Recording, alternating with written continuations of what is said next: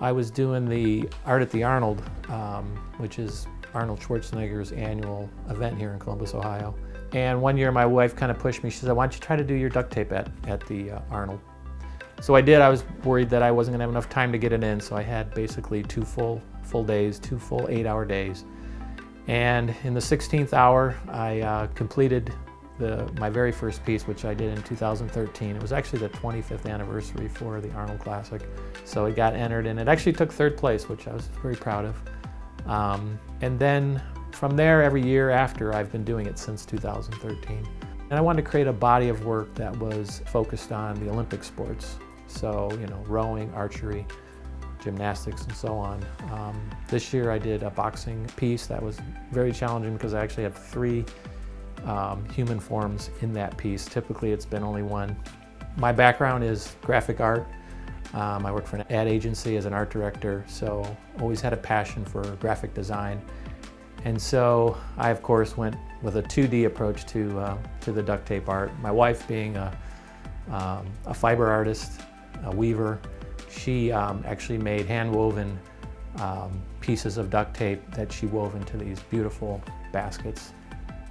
I try to keep the designs as original as possible, either from a photograph I've taken and sometimes I find images on the internet and modify them and try to bring them into more of a graphic state. So I'll bring them into the computer and work in Illustrator and kind of simplify the shapes, maybe make them more posterized if they're a photograph.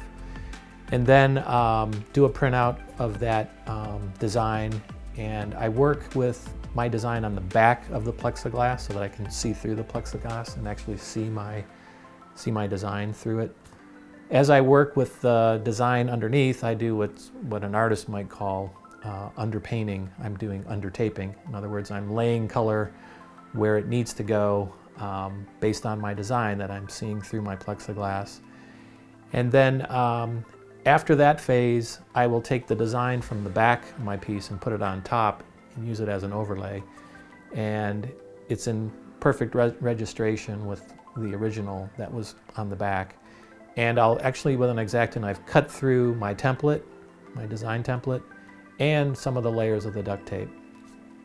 The last phase I do is I'll put black tape over everything.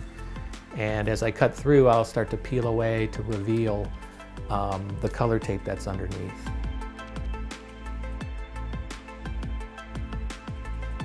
It's very challenging because it sticks to itself so well. It can be frustrating. It's very time consuming. It's a lot of work with an X-Acto knife to really get the detail that I'm after. But the thing that makes me smile is when I peel away to reveal this area that I've been creating and cutting on for an hour, and just to see it start to come together, to see the graphic elements start to work and kind of complete my vision of what the piece is going to be is always rewarding.